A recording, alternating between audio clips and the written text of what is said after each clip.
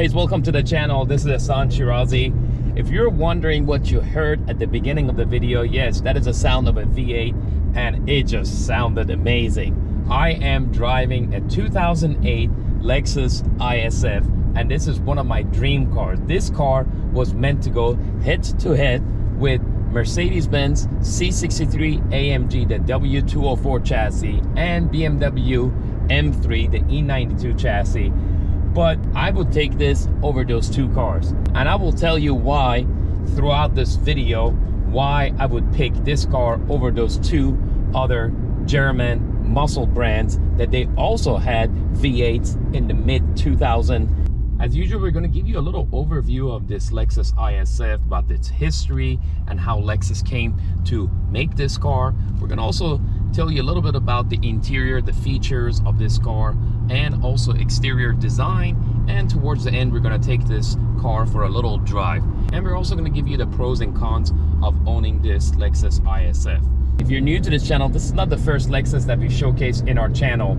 We've also had Lexus RX 500h F Sport Performance, and we also had a Lexus RX 450h. Those two Lexus were #1 luxury SUV in the United States, but this is a totally different beast. And if you like, you can click on the link on the top right and check out the videos on those two Lexuses. And as usual, make sure to like, share, and subscribe. That's one of the ways that gets our channel growing. And I hope you like this episode, guys. Thank you.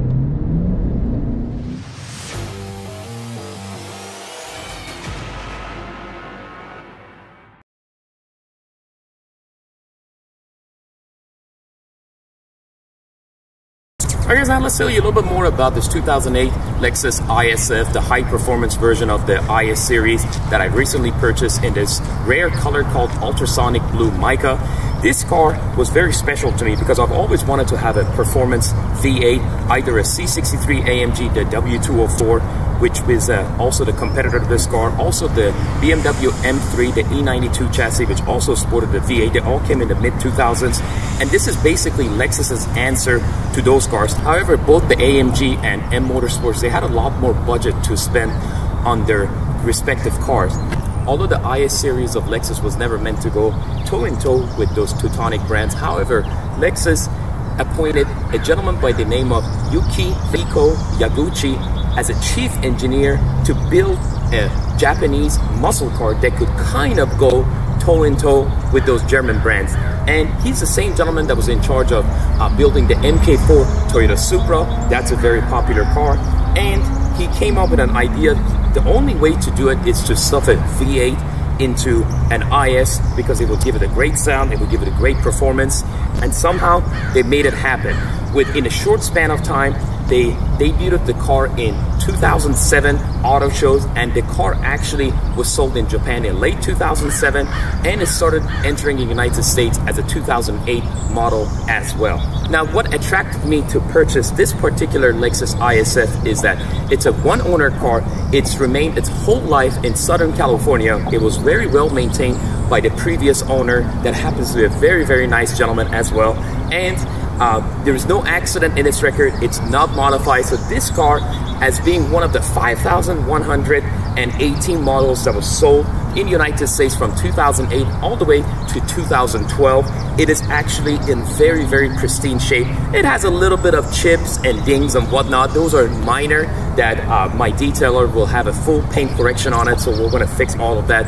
But it's a very, very unmolested, unmodified example, and I'm very lucky to have acquired this very, very historic example of a Lexus IS-F. And this car happens to be my son's favorite color. He loves the color blue. I love the color orange, as you guys know on my previous videos I've done on my Mercedes, my Raptor, Tundra, the Sequoia. You know, I just love the color orange. But my son really likes the color blue, and my wife is the one actually going to be driving this car. So this car is going to be my wife's car. She barely drives, so this car is going to have probably about 3,000 or 4,000 miles in the next 3 or 4 years that we are planning to keep this car. So I'm very fortunate to have acquired this IS-F with this pedigree behind it.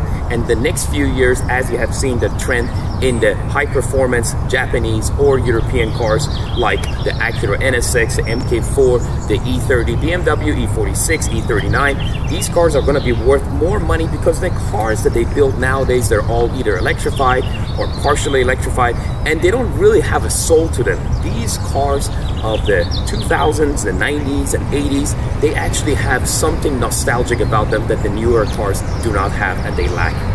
All right, now let's talk about one of the most important things about this 2008 Lexus IS-F. It's the engine. It has a 5.0 liter naturally aspirated V8 engine, codenamed 2UR-GSE. This car has about 416 horsepower and 371 pound-feet of torque. It is mated to the ground via an 8-speed sport direct shift gear with paddle shifters on the steering wheel, and it does a 0-60 in about 4.5 seconds, and the top speed of this car is about 170 miles per hour. Now this car weighs about 3,750 pounds, and the fuel economy of this car is actually not so bad. It's 60 miles per gallon in the city and 23 miles per gallon in the highway for an average of 19 to 20 miles per gallon, which is actually not bad for this car. Fun fact about this V8 engine that you see in this Lexus is that although it's very small in this small car, but it has a 2-stage intake system. So one of them is basically starts when you start up the car and you're driving all the way to 3,500 RPM. But after 3,500 RPM, the second intake system opens up and it just makes this glorious sound that it just puts smiles on your face all the way to whatever speed you're going. Now, one interesting about this car that you can see on the engine cover, you have these 4 slots here and 4 slots here. That means it's 4 and 4 cylinders, which means 8 cylinders. And I really like the F brand that you see, the F logo right here with the little blue around it. So that's really nice because it actually matches the color of this car. Alright guys, now let's talk about the wheels and brakes on this Lexus IS-F. The wheels on this car are BBS forged wheels. They're 19 inches in diameter. They're wrapped on 225/40 Goodyear directional tires in the front and 255/35 directional tires in the rear. Now, as far as the braking system on this Lexus IS-F, Lexus was pretty ingenious and they paired up with Brembo and they came up with 6-piston brake calipers in the front. The rotors are cross-drilled and 14.1 inches in the front. On the rears, it's a 2-piston calipers and the rotors are 13.6 inches. You need that much braking because this car's top speed is 170 miles per hour and you want to brake down in a safe manner. You have to have this much of braking system on this car, and Lexus nailed it in the park with this. Alright guys, now let's talk a little bit about the exterior styling of this Lexus IS-F. One of the first things that you notice is how much wider the fender flares on this car is compared to a regular IS of the same era, and also this nice hood bulge so that Lexus could fit this V8 under the hood. And it's very nice and simple and elegant. Obviously this is a 15-year-old car. The headlights, you got the xenon headlights, they're adaptable. Then you got the nice fog lights over here, and I really like this area that you can actually put your fist through it. These ducts that you see on both sides, they take the air and they cool down the braking system of this car, and also the air comes out from the other side that I'm going to show it to you later.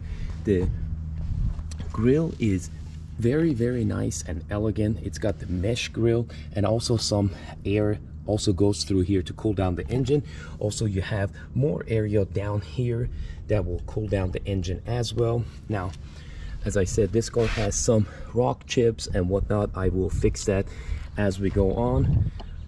Also, you have the sonar detectors both on this driver's side and the passenger side that gives you a little bit of understanding where the car is so you don't hit any obstacles. Coming to the side of this car, you can definitely see a little gap on the front and rear wheels between where the wheels sit and the fender flare, so I might get a 50mm spacer to space it out on each side, and also change the tires to 245s in the front and 275s in the rear. Now, I really love this flared fender, as I mentioned earlier, and where you had the cool air coming from the front, those ducts that I showed you earlier, and they cool down the brakes, and the hot air actually escapes through these slits, so that's really nice. Got the really nice F badge right here, the same one that you saw under the hood and also a few other areas in the car. Nice simple mirrors. I like the overall sleek design of this car.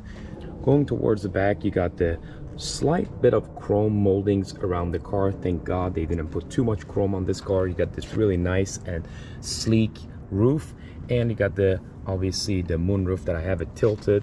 You also have the shark fin antenna, and on the back as in the front you have the 19-inch BBS forged wheels.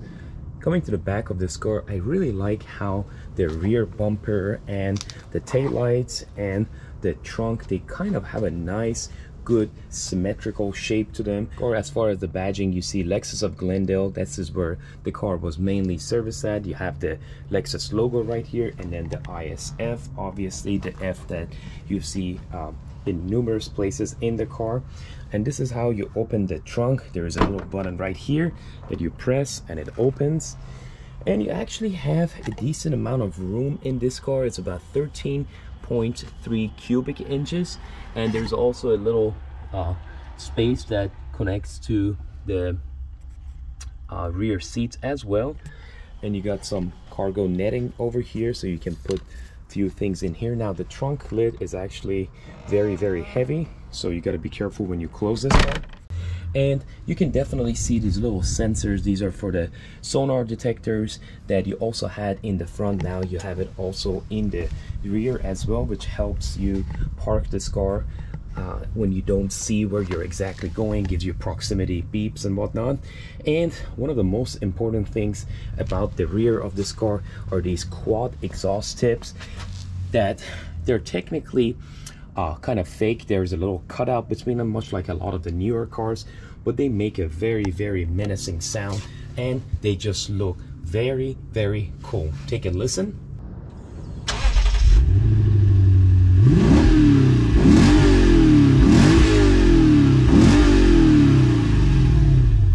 Moving on and talking about the interior of this car, let's start off with the door, the driver's door. Very nice and sleek. I like this carbon fiber that they use on this car. You have obviously all your power buttons. They are all auto, so one touch up and one touch down brings all the windows down. This driver's side and also the passenger side have 3 memory setting for the seats. You got a little bit of room in here, not a lot, but it's a little fold out. You can put a small bottle over here, and then you can put some other things in here. Obviously a speaker over there as well. Then you got the, obviously you're greeted with the Lexus on the door seals, and you have the IS-F floor mats. You got the brushed aluminum pedals, the rest pedal, and then the gas and brake. And coming to one of the things that a lot of people don't like or like about this car, I personally like it, is the seats. The seats, they are nice and sporty. They hug you in all the places that you want it to. And but some people have said that if you sit here for many hours, they actually have some back pain.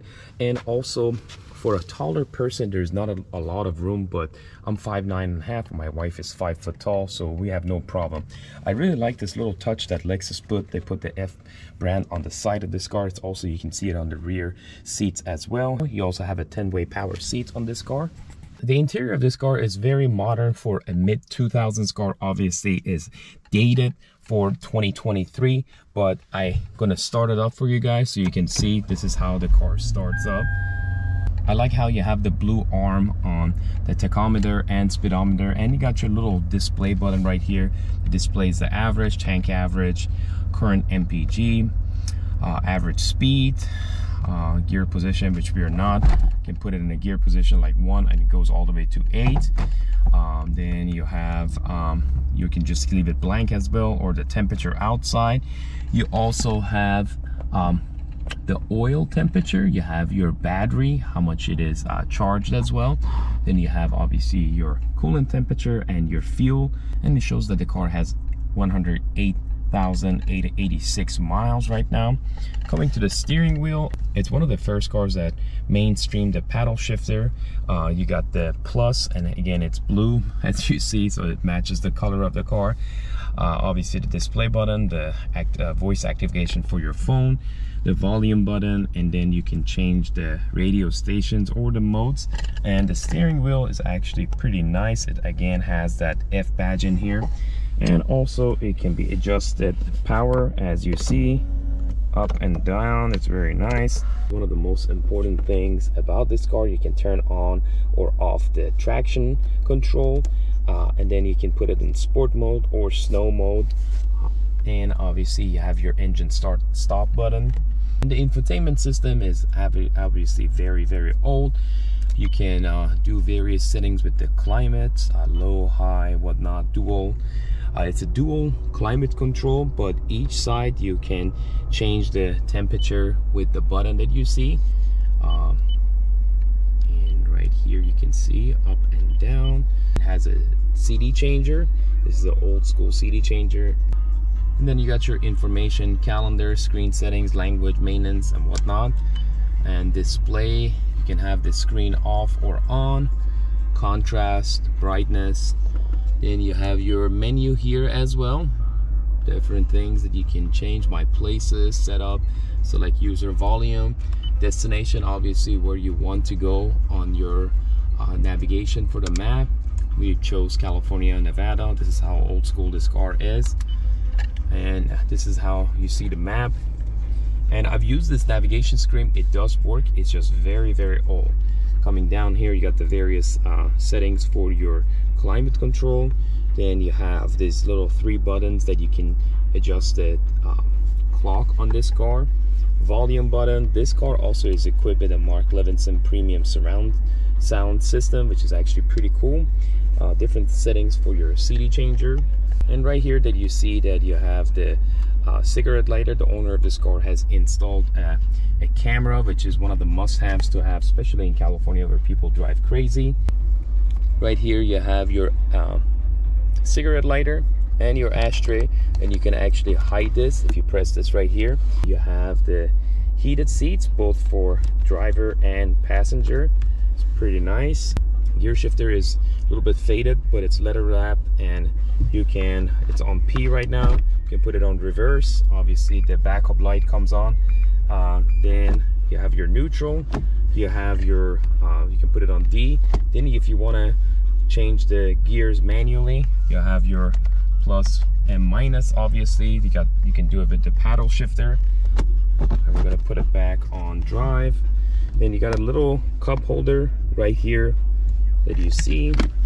Then you have another cup holder right here, and this thing slides back and forth. It's very nice and comfortable. I like how it has the blue, the ultrasonic blue stitched on the side. Also, if you notice on the seats too, you have the little blue stitching on the sides. It's very nice, subtle.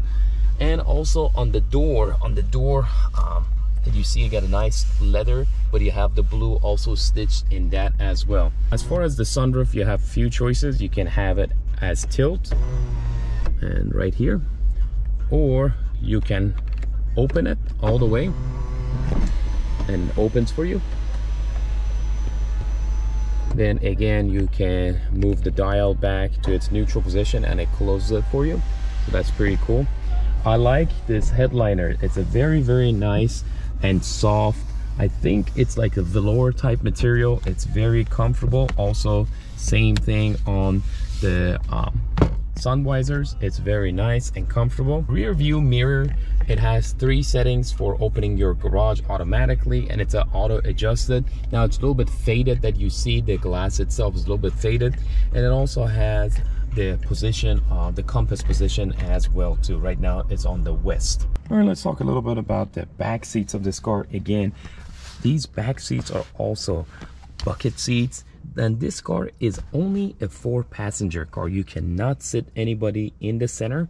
And I really like a couple of factors. Just like the front seats, you have the F Sport in here. You'll also have the F Sport in here as well. And once you're sat in the back seats, you have a little armrest right here. And if you want some cup holders, you have adjustable cup holders here, 2 of them here. So that's nice and nifty. It's very nice and comfortable handrest. And this area is not removable, so you cannot put anybody in the middle seat here, middle area of this car. Then you also have a little ashtray right here. Here are a couple of climate vents as well here. A little bit of space here that you can put some stuff in here. One thing that this car does not have is no space in the rear door, so you cannot put any cups or anything in here. And there's not a ton of room in the back seats. Now, I am 5'9.5", so I can actually fit my feet in here without any problem. But if you're a taller person, you will definitely have a hard time fitting in the back of this car. You also have your own lighting in the back here. You can turn on some lights in here. These are LED lights. All right, guys, driving this 2008 Ultrasonic Blue Mica IS-F. I gotta tell you, it's just a fun car to drive. It has 108,830 miles on it currently, and it just feels solid. The well-built quality and reliability of Lexus, I mean, it just feels really nice and firm. The seats are very comfortable. There's no rips or tears in the seats. This car is just amazing. It's very torquey, especially past 3,500 RPM when the secondary induction kicks in. It's just an amazing car. Now, it does have a kind of a harsher ride, but I've always liked those, and it's just an amazing car. And for a 5.0 liter V8, it actually has a decent fuel economy as well. It gets you about 60 miles per gallon in the city and 23 in the highway, for an average of, right now we have 18 miles per gallon. And that's not bad. That's not bad for a 15-year-old car with a high-performance V8. Toyota and, you know, the parent company of Lexus, they did a great job with this car. Comparing this car to its competitors, which were the BMW M3 and the C63, they had so many problems with the Vanos problems or the rod bearing, and it could be a lot of thousands of dollars in maintenance costs. So people that are looking for a mid-2000 muscle car, and that gets your, it's very exciting to drive, it's reasonable as far as pricing, it's affordable, and it's very reliable, you should look no further than this Lexus IS-F or the other F series if you want a little bit newer, like the RCF or GSF, which basically they have the same engine, but they have a little bit more refining features, you know, as far as the infotainment systems, transmission, and so forth, and a little bit more power compared to this car. All right, guys, we're gonna give this car a little bit of gas, see how much pickup it has. Oh my God, that secondary intake kicking in. Oh, it's just absolutely intoxicating, guys. Such a fun car on a beautiful day in Huntington Beach, California. Oh my God, this is definitely one of my favorite moments, sitting in this car with this much history behind it and telling you about the driving experience. As time goes by, as years goes by, these Lexus IS-Fs are becoming much more desirable, especially the 2010 and onward, when they have the Torsen limited slip differentials. Mine unfortunately doesn't have it, but it's still part of history. This, you know, for 15-year-old car being in this absolutely amazing shape, and, you know, driving the way it is, it's just an absolute blast. And I'm very lucky to be one of the owners of these 5,000 Lexus IS-Fs that have been imported to the United States.